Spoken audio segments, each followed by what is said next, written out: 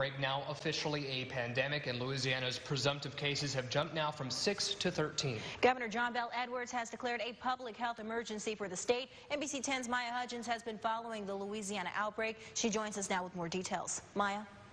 Bodie, Michelle, those 13 cases of COVID-19 are in the following parishes: Orleans, Lafourche, St. Tammany, Jefferson, Iberia, and Caddo. In today's press conference, Governor Edwards maintained the risk to the community is still low. On Monday, Governor Bel Edwards announced Louisiana's first case of coronavirus.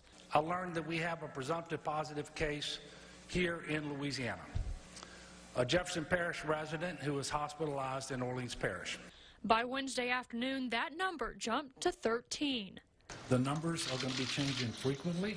We do expect the number of confirmed cases to increase over time. A majority of the cases are in Orleans Parish. 3 of those infected are in the same assisted living facility. We are fairly certain now that there is community spread in the Orleans area. Right now, Edwards says the goal is to limit transmission and ensure Louisiana has everything it needs to fight the virus. He signed an executive order Wednesday afternoon.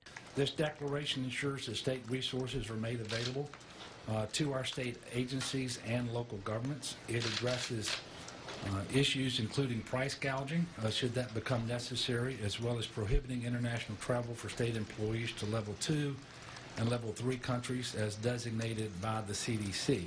The population most at risk is the elderly. Edwards warns them to take the necessary precautions. The best thing they can do is certainly stay away from individuals who are sick, stay away from large gatherings, and reconsidering any travel plans that they have. Fears of spreading COVID-19 have led to the cancellation of several events. Edwards says expect that to be a repeating theme. These cancellations are being done with the public's health and safety in mind, and it's always the case that the health and safety of the public is our #1 concern. The administration is reminding the public to wash your hands, cough into your elbow, and stay home if you're sick. They add that the test for COVID-19 will not detect the virus if you don't have symptoms. So if you have symptoms, call your doctor. Maya Hudgens, NBC 10, your local news leader.